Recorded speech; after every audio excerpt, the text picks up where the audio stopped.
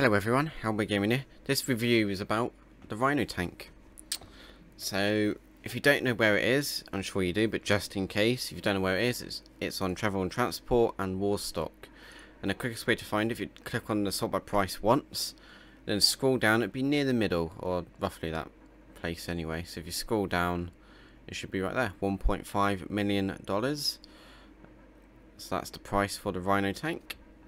And it is a Pegasus vehicle. If you buy it, it's Pegasus. So if you do, obviously if you don't know where it is as well, call Pegasus. It's on the contacts on your phone.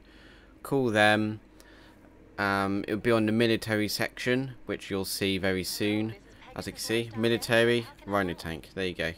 The fee might be $200 or something like that, but for me it's free every time, so I'm not sure how to get the fee price of free. As you can see here, I'm shooting the RPG shots of the Rhino tank. So I've done 2 hits so far. 3 hits, 4 hits, so it can only handle 4 RPG hits. So I thought I'd try out the presser if people ask. So it takes about 3 hits, so it's not great whatsoever. If you see a presser nearby, you're screwed. And you can only shoot out the tank cannon. As you can see, there's like a mountain gun, but you cannot use it. It's only there for like decoration or whatever, so it's kind of a waste, really, to be honest. Yep, you can shoot at private. It's not like you have to look straight. You can look up and down of it and shoot. It's very powerful. I shot that van there. It's like pretty highly explosive proof, a little bit at least, and it shot in 1 shot, so at least a direct hit. So yeah, it's really powerful. As you can see here, you can shoot pretty far up. So that has really good range. Make sure you're pretty accurate though. But as you can see here, this was pretty fast. I had to zoom in, but yeah, it was really far away, that shot. So it has really good range, really good range. When I went over some cars as well, if you crush some cars, it'll actually damage the tank. So try and avoid that as well. It's not great with bullets. So as you can see there was police shooting me down right near the end. It just blew me up. So make sure you don't get shot either. It's very delicate. Right, so that's that. So that's the little bits anyway of what it can handle and everything. So I like to give my pros and cons to my reviews on GTA 5. So if there's anything I missed, or if you disagree on, let me know in the comments below. It would actually be helpful. Yeah, but this is obviously my opinions, so it's my opinions.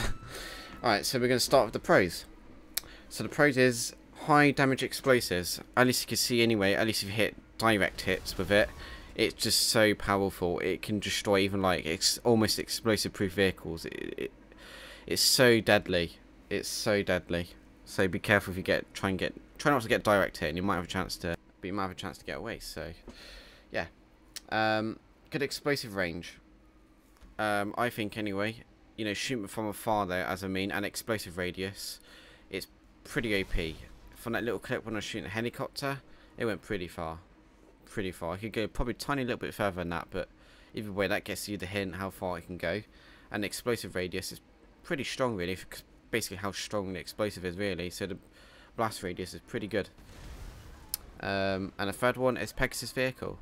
Why I say it's Pegasus because it's just cheaper. If it explodes, at least you'd have to pay like a couple $1,000s or whatever if you like personally owned it. If it's destroyed, it doesn't matter, and you can call another one instantly. You'd have to wait like a minute or two either. So it's really cheap, I guess, if you keep exploding one and everything like that. So it's yeah, I think that's a win to me. So that's it. So that's the pros. I'm going to say one more time though, if there's anything I missed or you disagree on, let me know in the comments below. It would be appreciated. Right, now, so the cons. So the cons is 4 RPG hits.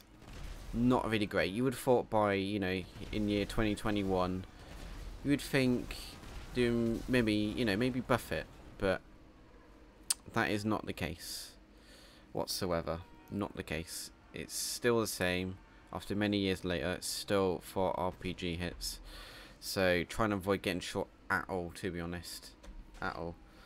Second one, not bulletproof. It can handle bullets better than explosives for some reason, but it's just how it is. They're trying to avoid it most as you can, though.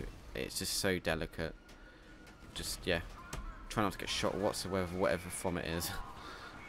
And then the last one, can do self-damage if you run over to cars. So if you crush some cars basically and it explodes, you're going to do damage to your tank itself. It can handle better like that way because you're crushing it, so it can handle it like explosive wise, but still it'll do some damage, and try and avoid that as well. So it's literally so delicate of a vehicle, so trying to avoid anything like contact to the tank, pretty much, really trying to avoid it most as you can.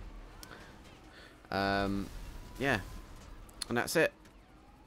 So that's my pros and cons. So I'd like to give my final question: is the Rhino tank worth it in 2021? No. Why I say no? There's a futuristic tank lookalike one. I can't remember what it's called right now. If I remember what it is right now, I'll put a picture on the screen now, so I can show you what specifically it's called. I forgot as of right now. But yeah, there's a tank that's just basically like a futuristic, more powerful. Just, yeah, you might as well go for that one. Whatever it's called, go for that one instead. But yeah, the Rhino tank, it aged, and you know, it didn't age well, to be honest. It didn't make it any better. It just is how it is. It's a tank at the end of the day, really. It's a tank. It's like an old tank, you know, to this game anyway. Not as powerful as it looks. So yeah, so that, I just don't recommend it. 1.5 million. I mean, it's not much, but it's your choice. But I'm gonna go with no. It's just, maybe it's like for a million and less, then maybe, but I don't know. It's just not worth it, even for a million, to be honest. It's just not powerful. If you're especially playing it in a public lobby, it's just no good. You're gonna get blown up so easily.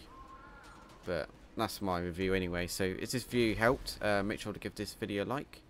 If you're new here, maybe subscribe. It's up to you. If not, check out the playlist, tutorials or reviews. Scroll through. You never know. There might be something there. Have a scroll through. If not, though, thank you for watching this video, everyone.